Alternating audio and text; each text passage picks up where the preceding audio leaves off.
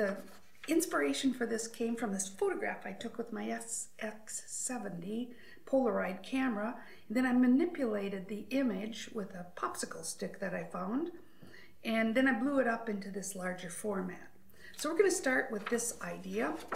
Again, we're working on hot press paper. I'm going to start by wetting both sides of the paper. Whenever you wet both sides of the paper, it gives you the opportunity to stay wet longer. And while this is super wet, I'm going to grab one of my crayons here, and I'm going to start the drawing.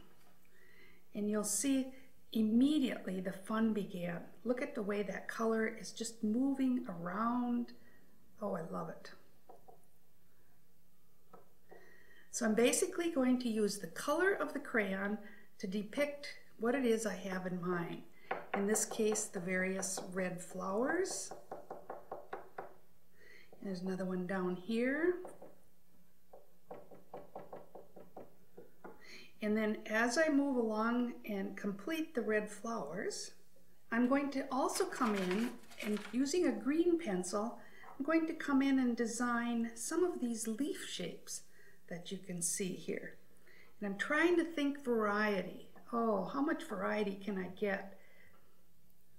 So you can see I keep changing the color as I go into some of these new shapes that I'm trying to depict. Now, if you notice your paper is drying or the colors aren't bleeding enough, have your fine mister handy, and with your hand always moving. Don't just point and shoot and create a big blob of water. You always have to have your hand moving. Now I've got everything pretty much drawn in, and what I'm going to do is take some of my watercolor. In this case, I'm going to use some of my Quin Coral. I'm going to add some of these lovely colors into the flowers themselves. But I still want to save some of the whites. Those whites are really critical so that you get that nice sparkle into your piece. And then I'm going to just kind of spatter some of this color around. We like to get as much, we want to make it look as spontaneous as we can. We'll add a little more color here. Now, one of the things we often forget is, sure, we go ahead and paint red flowers and green leaves, but I also want you to put some of this red color into your background. That's what makes the painting look good. And that's how your eye connects through the painting. So if I take and put some of that color even into the leaves, into some of the background here, connect it to the edge of the paper. Again, some of these cute little shapes in here, connecting, connecting, connecting.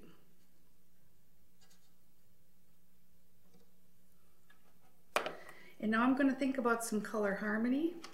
That was my Quin Coral. The next color I'm going to add is going to be some alizarin crimson.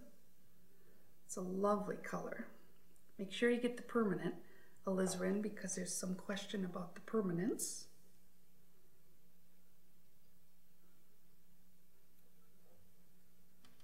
Okay, now I'm thinking about maybe putting in some nice yellow greens. I've got my Windsor yellow, some Antwerp blue, and I really love this yellow-green color here. So I think I'll just go ahead and maybe suggest this in some of the leaves.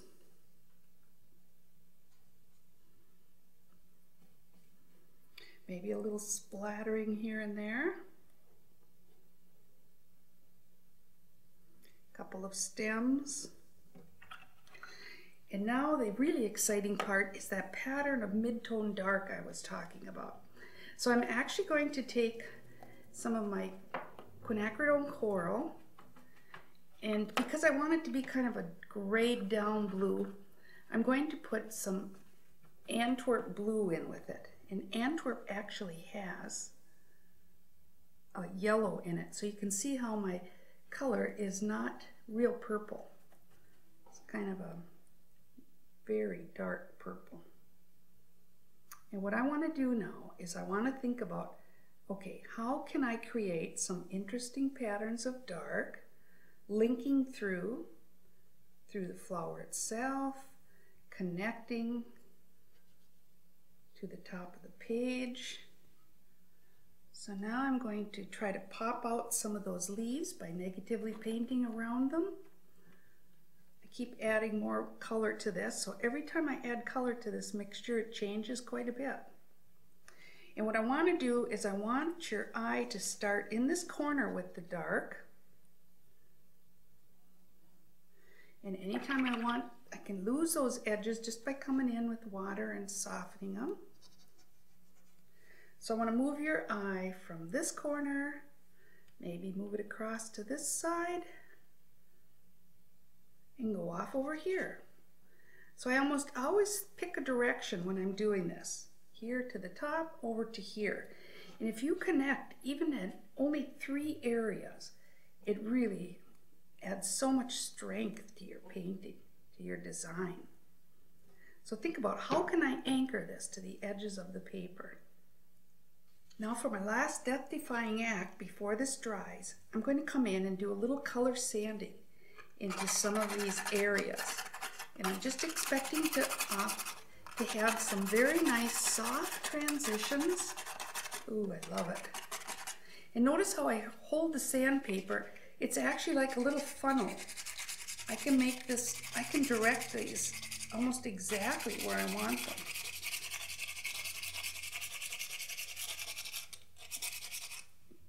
I could add some yellows.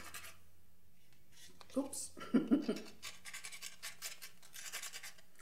Add a little harmonic yellow into this. Now remember, when you do this and come back later, those colors are going to reactivate. So what I try to do is not overdo it. So we're just going to let this dry now, then I'll come back later and punch in some more darks. Everything is dry now. So this is a stage where I can come in and do a little bit of punching in a few little darks. So using the same mixture, I'm going to come in with my Antwerp Blue and my quinacridone Coral and a little round brush, not too big. And one of the things I want to do is I just want to add a few darks that are going to pop things out. Very important, just to have a few darks. Now if there's ever a time when you're going to overdo it and lose a lot of that spontaneity, it's when you get to this stage where you try to put in too much with hard edges and don't think about the fact that maybe the painting is closer to done than you think. So in the focal area here, I'm going to come in and definitely add just a few more darks to add that final feeling of being finished. Then, for example, in an area like this, I probably will just come in, wet my brush, shake it out, come in at a right angle like this, and just lose that edge.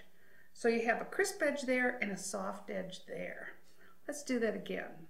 A crisp edge here, wet my brush, shake it out, come in at right angles and lose it here. So you can see it doesn't take much to finish, just a few little dark shapes here and there. I may want to come in and do a little bit more with maybe a few final details in some of the greens here. But usually less is more, and it is so hard to stop. So I usually do quite a bit of evaluating where I stop and look and say, hey, I'm done. And so just to show you, and I probably will do just a little bit more to this, but just to give you an idea how versatile these watercolor crayons are.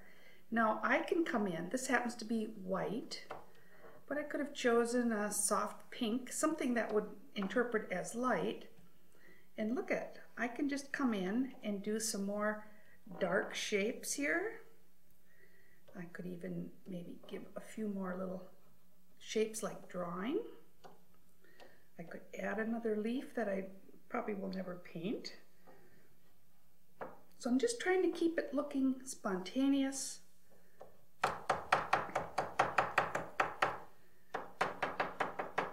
Give it an air of looking finished. I do like things to look finished. And I think at this point we can pretty much wrap it up.